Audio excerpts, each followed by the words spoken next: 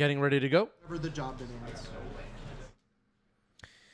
The Breakfast and Reanimator decks at the top of the metagame right now, I would say.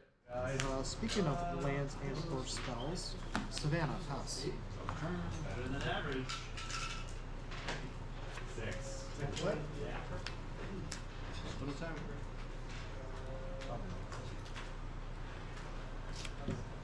Pass to your upkeep. Sure, that's fine. Okay, Wasteland on Savannah. Try again. Pass.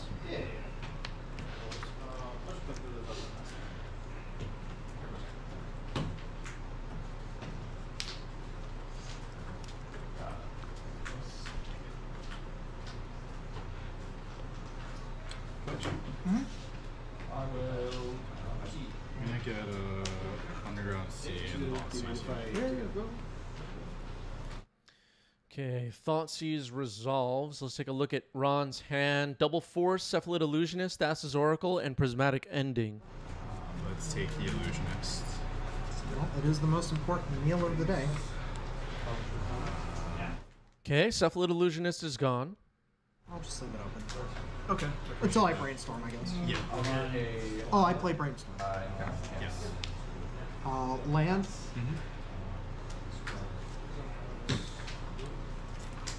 Pass.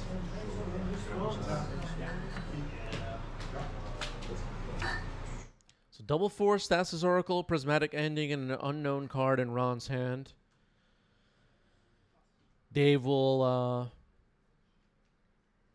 be aware at this point that he's up against Cephalid Breakfast. Not sure if Ron knows what he's up against exactly. It's obviously a blue-black tempo deck of some kind, it seems. Here's Brainstorm.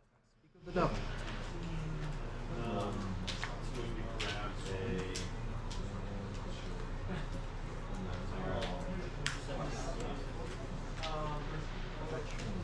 Sometimes in these early games these days, you can't really tell, like, am I against Delver, blue-black tempo, or am I against Reanimator? Need more information to figure it out.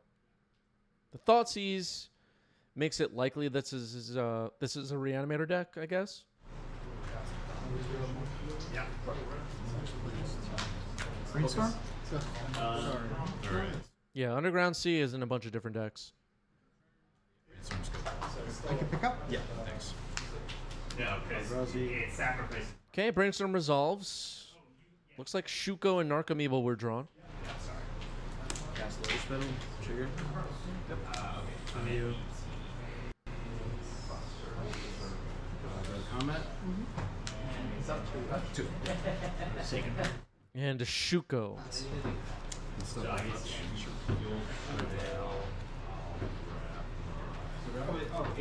yeah. Undercity Sewer Surveil. I'm not playing Reanimator, don't worry. Yeah.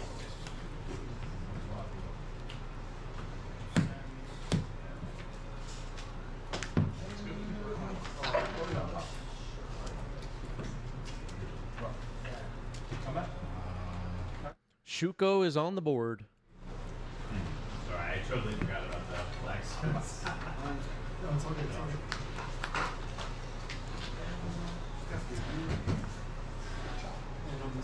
Yeah. Shuko had its chance to shine in Modern recently. Was previously only really a relevant card in Legacy. In years past, prior to maybe, well, when did Breakfast start getting popular? It was around the time that Initiative started getting popular, roughly. I mean, I'm talking about like big spans of time. Prior to that, Breakfast wasn't super common, but you'd see it here and there. Going back a little bit further than that, Thassa's Oracle was obviously a huge addition to the Breakfast deck. To speak you again. No. You took enough. Oh, yeah. There was a wizard cycling card, Step Through, in Modern Horizons 1, I believe. And then Urza's Saga obviously was a big part of the deck as well. Yep. All right, here's Psychic Frog. Yeah, Jen pointing it out. Urza's Saga and Thassa's Oracle turbocharged the deck, I guess is the point of my story. Psychic Frog on the board, though. Meticulous Archive. Step through was MH2. Okay. MH2. Fair enough. Trigger. And then, so the ETB. Folks, if you want to make it to the Pro Tour, and especially if you want to make it to the World Championship, you do have to memorize every single version of every card, what set it was in, the art, the artist's name, all that. I don't want to hear about your product fatigue. Urza's Saga is in. Sorry? Yeah, 2, yeah. And product fatigue, of course, is a real thing. People are suffering. It's not funny. It's not funny at all. Here's Nadu. And it looks like it's been resolving. Nadu's ability. After equipping with Shuko, 2 triggers here. Get a land, get a swords. And might try to remove this Psychic Frog now. Yep. It's possible that the Urza Saga should have been tapped from mana this turn. I don't know. Tundra. Wow. Okay, swords will remove the frog. The frog is gone.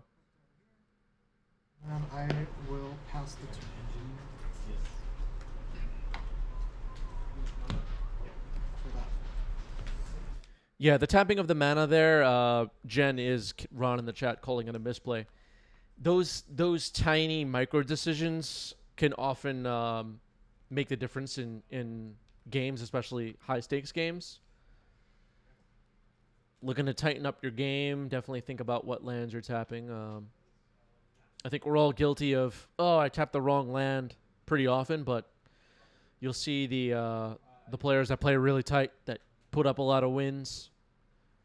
They are very meticulous about that. All right, Troll of Khazad-dûm, Swamp Cycle happening.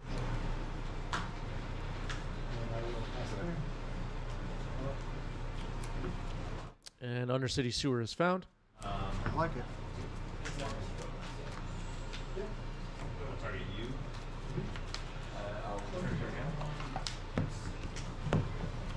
My turn. I keep draw. Draw.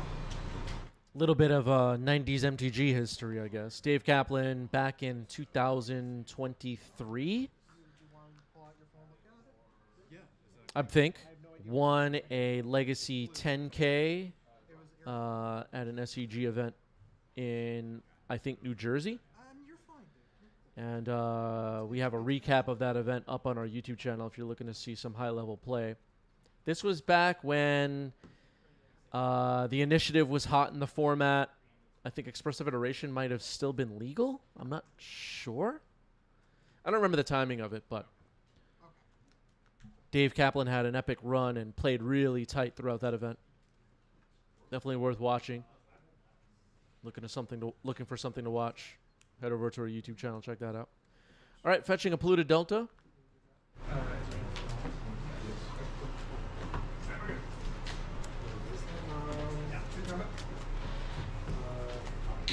And just in general, if you're looking to watch and learn from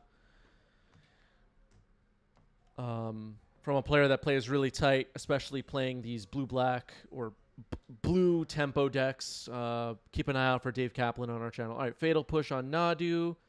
Force of Will was found and conveniently fired off here to protect Nadu. So Nadu protects itself. Push. And another Fatal Push. That goes in my hand. Force pitching Narcomoeba. And the second Fatal Push is countered. Good. All right, fought off 2 Fatal Pushes on Nadu.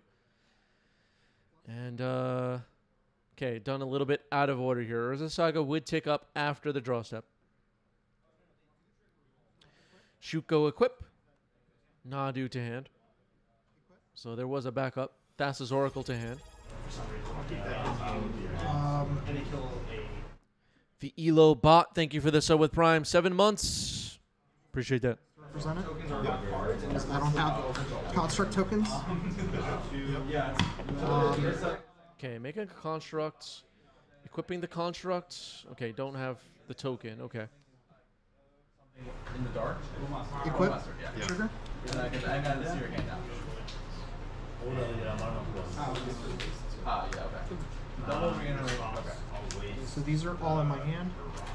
These are revealed. Yeah, It's one of those things like I guess it's fine if both players understand what's going on, kind of thing. But don't just use a D6 as your tokens, folks. It's just not clear enough. Main. I'll play out an Archimedes. Sure. Equip. All right, Brainstorm found. Cephalid Illusionist found. That could set up a nasty following turn. 1, 2. Twitch chat calling for a DQ. Pass turn.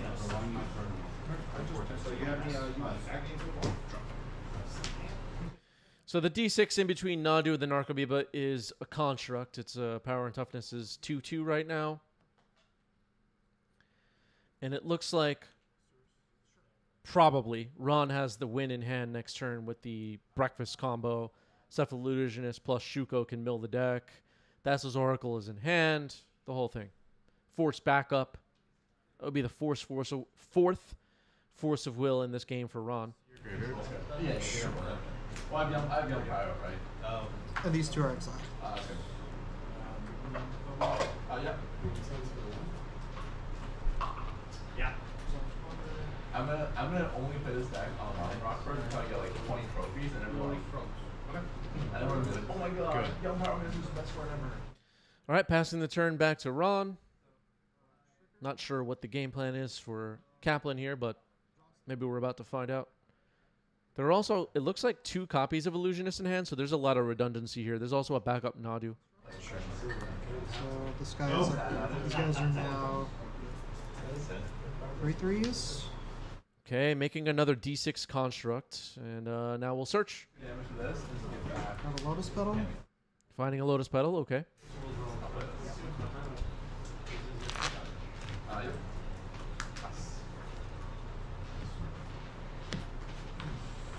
Yeah. Main phase. Equip. Yeah, if you want to just, I just want to see what the rest of your deck. Okay, that's fine. I'm working on that. Okay. All right. Equip. Out of play. I'll cast Cephalid. Yeah. Illusionist. Equip. So I'll reveal for Nadu. Yeah. Put that in hand. Okay, and then I'll mill 3. Yeah. Wasn't sure if it looked like No, it works out. Equip. I'm sorry. Reveal. It's okay. You go. Okay, game 1 goes to Ron.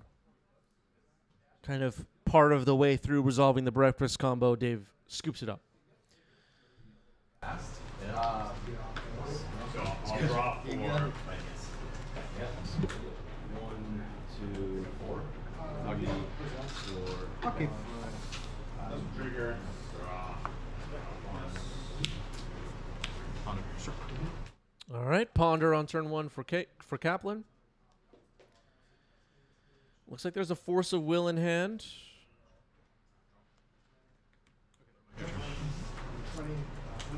Yeah. Flooded Strand pass.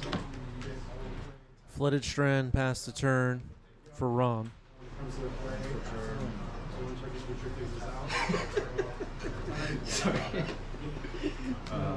Sounds like people are laughing in the background. Did anyone else hear that?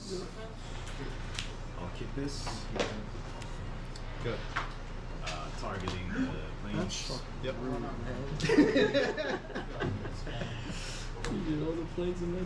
They're probably commander players, right? Like jamming their Jeweled Lotuses and their Mana Crypts and their Dockside Extortionists and their Nadus. They're probably having a blast at the next table. All right, Meticulous Archive Surveil.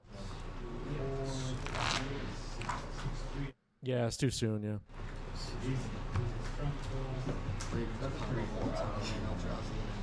Trigger. He's gotten one of like 3 in a row. The one thing that I didn't hear anyone talk about when it comes to the commander bans are the play patterns. 1, 2, 3, 4. I haven't heard one discussion of play patterns yet. Who's the saga? Not sure.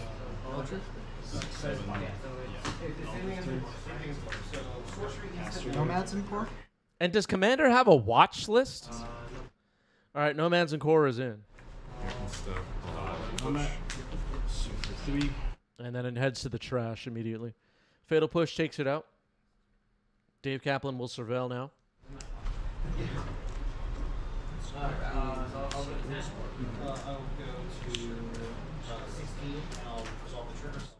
Aviator says the rules committee keeps close tabs on the watch list. Yeah. AJ Potato says, thank you, Commander players, for keeping my legacy cards valuable. You know what, AJ Potato? Here's the thing. While I agree with that, I agree. More important to me is that they're keeping my non-legacy cards valuable. The ones I do not need are valuable, and then I can get rid of them and get something for them. All right, Wasteland takes out Urza Saga. Pretty good. I don't think the Pioneer and Modern players are helping as much.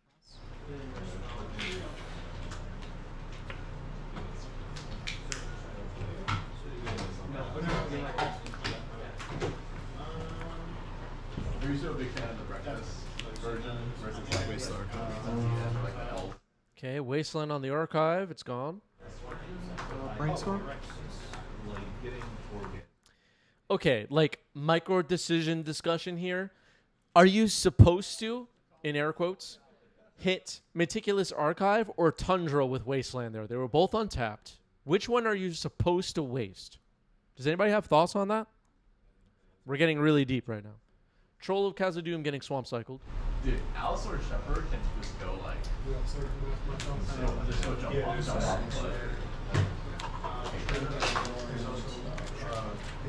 Dude, Alistair Shepherd was vexing Bobble for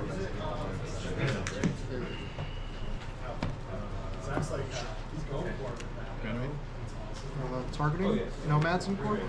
Nope. Okay. Yeah, that's fine. All right, Reanimate. Troll of Khazad-dûm is in. That'll be a good attacker.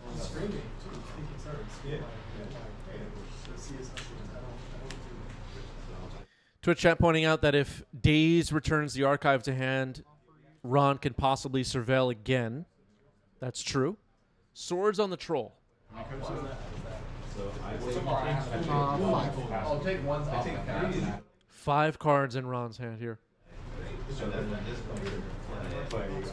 Force pitching Brainstorm, protecting the Troll. Maybe an opportunity for Ron to combo a little bit easier now with Force of Will out of the way. But the Troll will obviously be a fast clock, and Ron will have to hurry up and do that. Ponder left the cards on top. That could be bad news for Kaplan. Go ahead.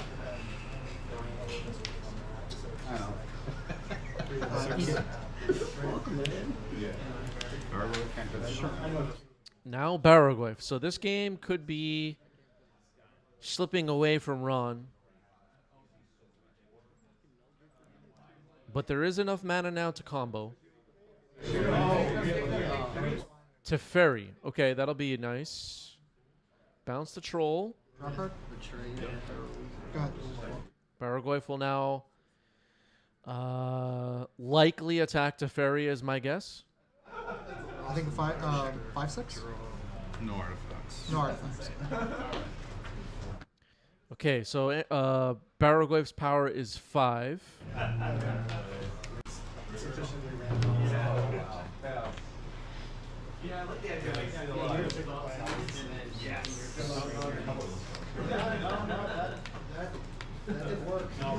Very large land. Undercity Sewer, Surveil. Underground Sea into the yard.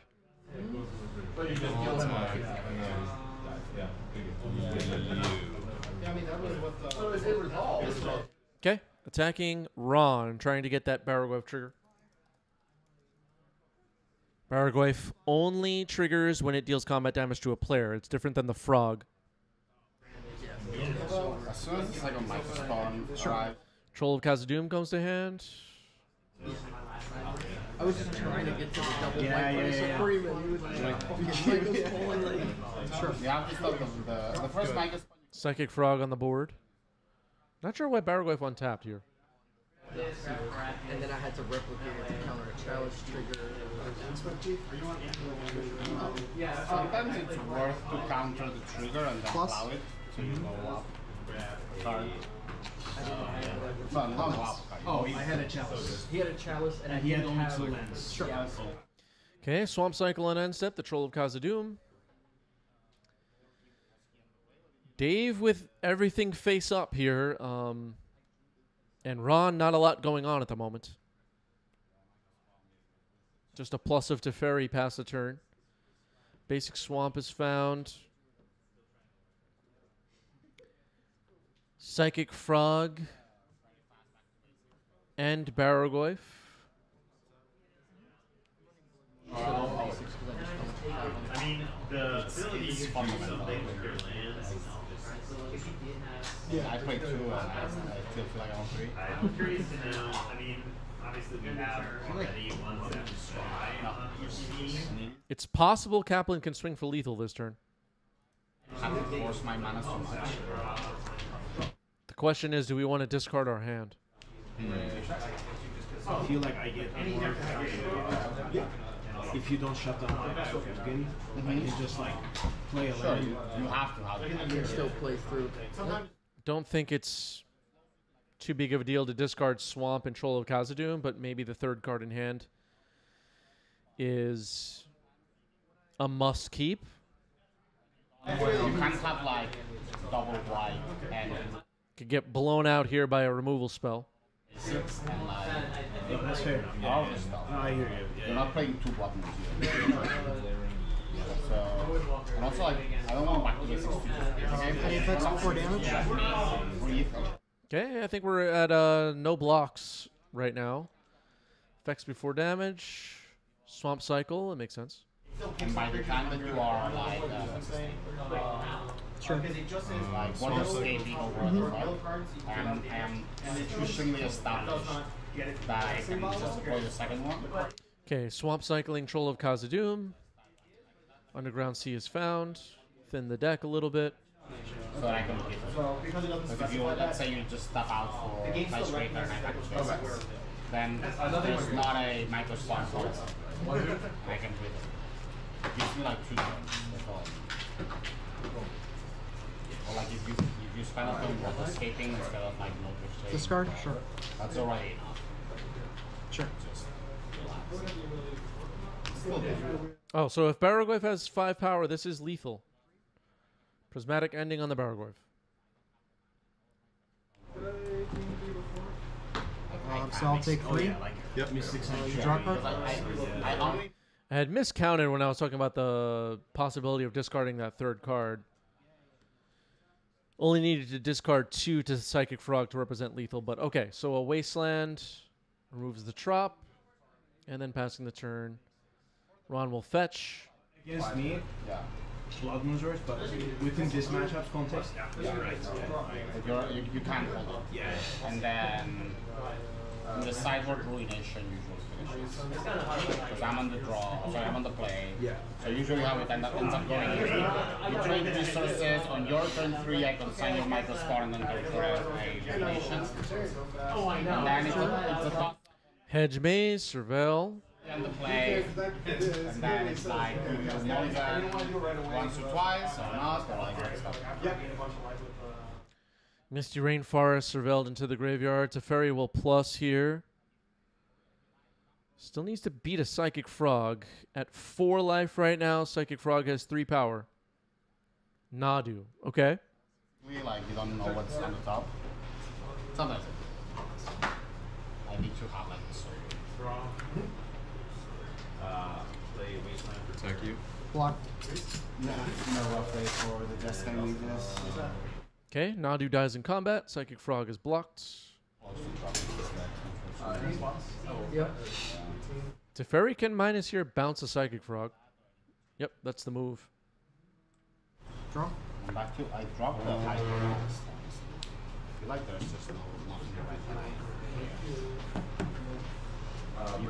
Even like Moonstone, we have to stop Go to 3.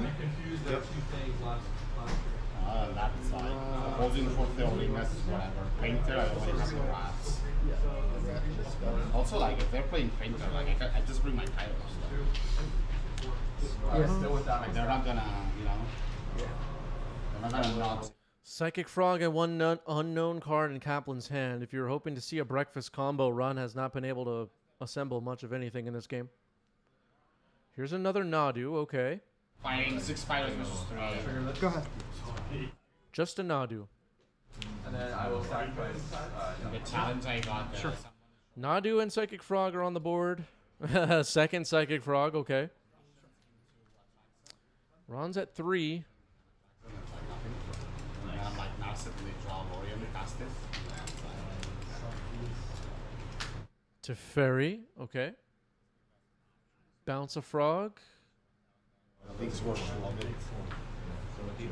Ron could be stabilizing right now. Draw a card, a removal spell, and we could be in pretty good shape.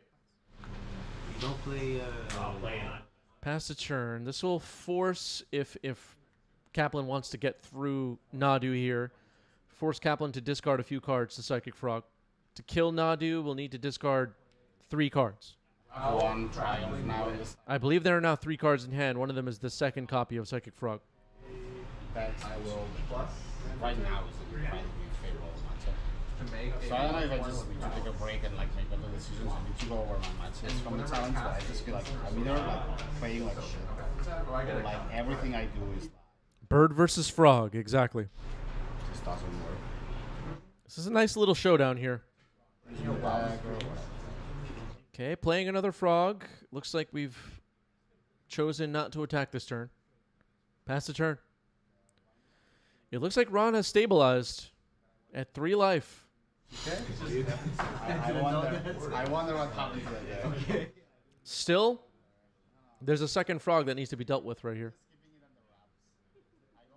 Maybe not stabilized then, because you can attack with both Frog. All right, here's a Narcomoeba. All right, well, a chump blocker for now. A second Psychic Frog at 3 life meant that without a second blocker, Kaplan can attack whichever one is not blocked, pump.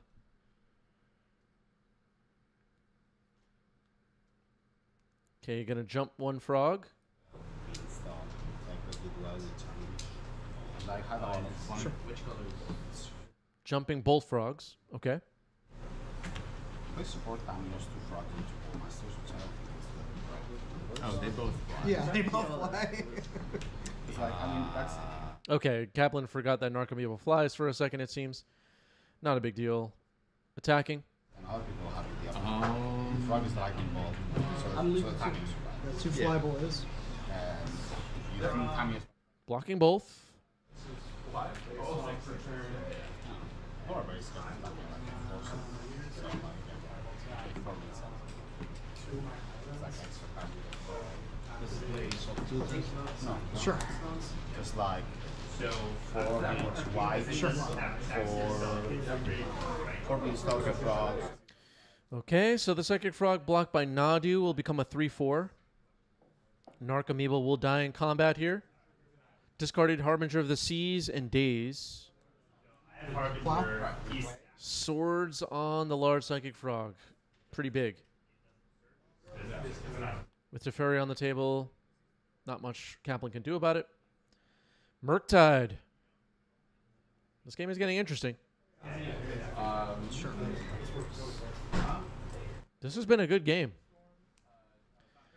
Exiling 5 cards from the yard, and Murktide is an 8/8.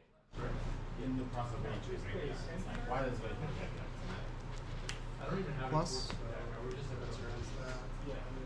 Teferi will tick up to 3. Nomads and Core. Okay, so we've assembled a little bit of a combo here. Ron will get 4 at least 4 triggers this turn of Nadu. Orum's Chant was found. Brainstorm was found. Nadu number 2 was found. Another Nadu can reset the score on Nadu triggers and allow Ron to do it all over again. But going to Brainstorm first, possibly looking for another creature. I'll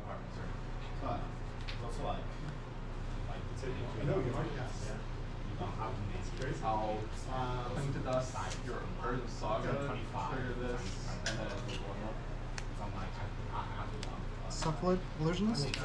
Okay, there's Cephalid Illusionist. This should be close to over now. I don't know. I think Kaplan's Hellbent. I don't know what Kaplan can do. Oh, I'm sorry. I'm sorry. You're right. There's a Teferi. There's a lot going on. The Nadu trigger?